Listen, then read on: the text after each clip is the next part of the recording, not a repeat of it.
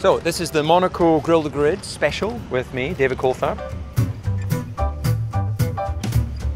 Well, it's the shortest Grand Prix on the calendar. It's 260 kilometers and I believe it's 78 laps.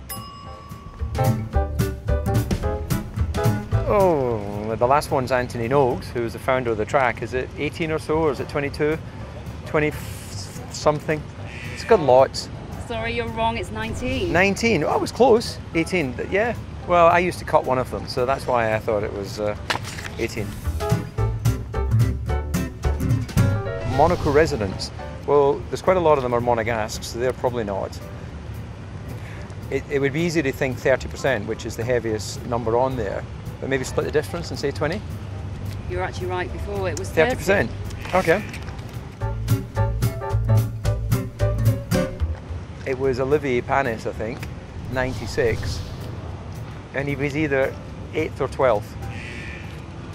He was actually 14. 14. So we're right with Olivier Panis in 96, 14. Half a point.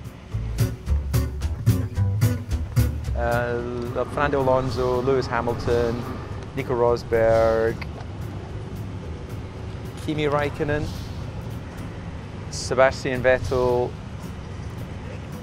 I mean, it was at 5. Another driver,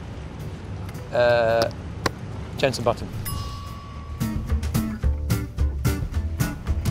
Ayrton Senna has the most wins in Monaco. He's got 6 wins, which is one more than Graham Hill, who was called Mr. Monaco before that. He had 5.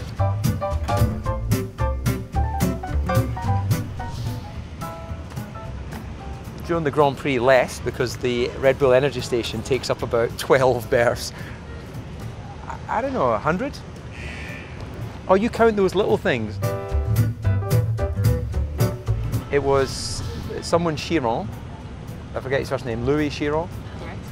And I think the other one was Olivier Beretta, who's the only other Monegasque driver I know.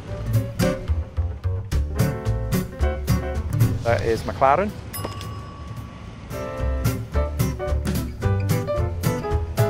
That would have been Alain Prost and Ayrton Senna. Very good.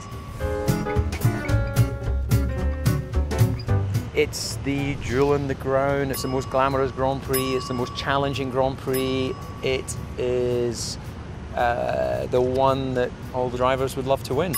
Does that come close? Well, in past form, you've got to say Nico Rosberg. He's won here 3 times and he's in what is considered the fastest car in Formula 1 right now. But Red Bull won in Barcelona, Max was pretty awesome there, Daniel was a bit frustrated with strategy, so he's fired up.